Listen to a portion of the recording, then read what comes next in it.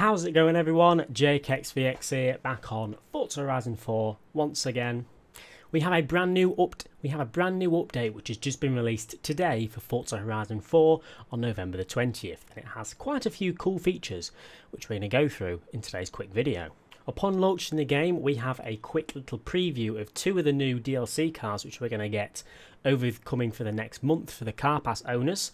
For example, on November the 22nd, we're going to get the Aston Martin Vantage 2018, the brand new one, and also the McLaren 650S Spider, which is going to be pretty cool.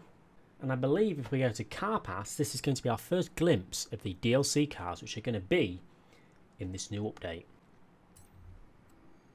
Oh, look at this, boys! So we've got the Vantage and the 650S Spider in a couple of days, and then we get the Ferrari FXX, the old one, which is pretty cool. The C-Type Jag, which I've heard of, but not really interested in it. But look at this!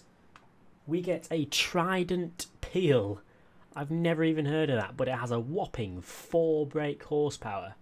Oh my goodness. And then we have the DeBerti Chevrolet truck, is that of some sort? I think I've seen that around, actually, to be honest. That would be cool to have a blast in. I like the rims. With 1,000 horsepower. Wow, look at that. This car has 4 horsepower. This car has 1,005. Brilliant. And then the last week we have the Honda Civic RS. That's a pretty cool, funky little car, that is. And then the Honda S2000, a classic. So those are some pretty cool DLC cars that we have there to look forward to over the next month. However, one of the other features in this update, I believe, we get the ability to paint sections of cars instead of just painting the whole car. So we're going to jump in and see if we can figure out what this new paint job section thing is like. Right then, paint car. Are we going to get anything new pop up? Oh, yes we are. That's new. Let's click on this. Or is it? Okay, so the way I believe this works is McLaren Senna isn't a massive example, but we can see that we can paint the calipers and the actual car different colours.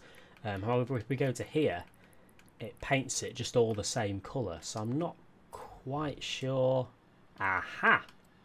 There we go. If we click X on Advanced, Layer Group 1, yes, this paints just the car, and then we can go to Advanced again and pick just the calipers. That is cool. So there you go, guys, that's how it works. Yellow and red. Looks pretty cool. Shut up, phone. Now it seems like... oh, no way. Hang on a minute, let me... oh, this is insane. Look at the amount of options here. Right, let's see what actual options we have. So we can have that. Let's make it a colour we can see. Let's make that red. Number 2, let's do this. What's this going to be? Green. Oh, okay, we can't see that. Okay, so you can paint all the subsections regardless of if you can actually see them or not. So if I paint them all a different colour... oh, that's the inner bit. That's interesting. If I paint them all a different colour, then we go to the rims, we'll be able to see what bits you can actually paint. Oh, I see, on the outer edge. I'm not sure if you can see that. I'm going to make that... what colour should I make that? I've already picked most of them. I'm going to make that red. That is very cool. And this has worked with like the Bugatti Chiron as well, I believe. Maybe the Centenario, I think. Oh, that'll be a good one. Wow, some of these features are really cool. I'm intrigued to see what the other rims are like. If we go to rims now, it doesn't actually seem like they've got... oh, there we go. You can... oh, that's sweet! We can see the sections of the rims now for each thing. So for this one, oh, you can see the blue, the green and the red. That's cool. I'm pretty sure those are some new rims. Is that new? Oh, some of these are sweet.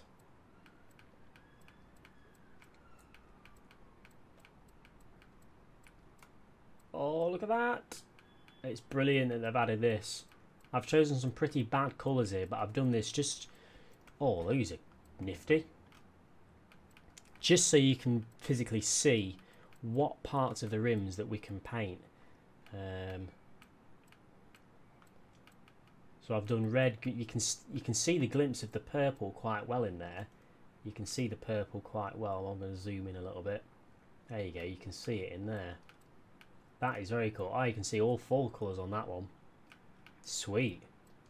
What about the multi-piece rims? Oh, that's quite strange. Completely flips it round. Fair enough. This is also giving you all a glimpse of all the new rims as well that we have. I'm just giving you a quick... Oh my god. Some of these look really bizarre.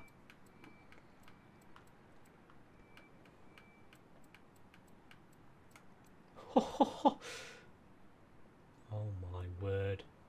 I've got to say, the ability to paint different parts of the rims has dramatically... Oh, is that broken? You can't even paint that rim. It dramatically changes it. I wasn't expecting you to be able to do that much, but you can actually completely transform the rim by having just these multiple colours that you can see. Just letting you all know, I would never make my rims green and red. This is just to see the sections, if that makes sense. But wow, that is pretty cool. And we've had a look at the rims, we've had a look at the DLC cars, and I just want to show you a few of the really good cars that you can paint the individual sections on. For example, the Aerial Atom. This one is probably one of the best ones to paint the individual sections of the car. Even the bonnet, it's really good. So if we go to design and paints for the Aerial Atom now, just realise I'm in the festival instead of the Edinburgh Castle now. But not only can we do this for the Aerial Atom, so I could essentially make that green, which looks pretty cool. If I want to add a bit more green to it, I could add all of this to green as well. So that's cool. And then if I wanted even more green, you could do that as well. Bear in mind, some of it could be black, some of it could be green. So I could turn the middle one back to black again, which looks a bit strange, to be honest. And then it seems like the bonnet as well. Even the bonnet has differences. Look at that down there, look. I could make the tip red. That's what she said.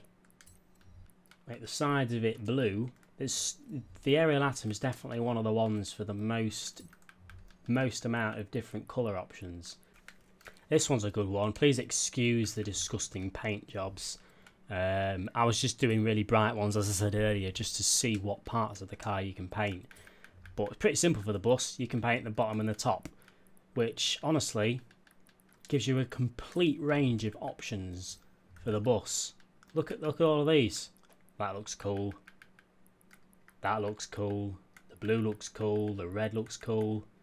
Even the pink looks dope. We tried all sorts. As you can see, we tried the FXXK. The FXA was good as well, so I recommend having a peek at that one. Centenario, where was the Centenario? Oh, you can see I did the Agera RS as well. Bit ugly that was. But the Centenario, you can paint the actual skirts and the accents on it. You can see up there, number 3. There we go. It's a shame you can't paint the tyre bits on there, but accept what we've been given. So yeah guys, I think we've been through most of the things from this update. I'll have one last scroll through the rims, but with a normal colour on, so it's not a disgusting colour. But other than that, we've looked at the painting options, we've looked how to do it, we've looked at the new DLC cars coming. It's going to be pretty cool. So one of the last things I'm going to leave you all with are all the new rims again. I'm going to go through them nice and slowly with the standard colour so you can see them all. But anyway guys, thank you very much for watching this video. Go get this update downloaded because it's really cool. Thanks to everyone who popped into my stream as well earlier on today. It was a blast. Follow my Twitch in the description for our normal streams. And I'll see you all in the next video.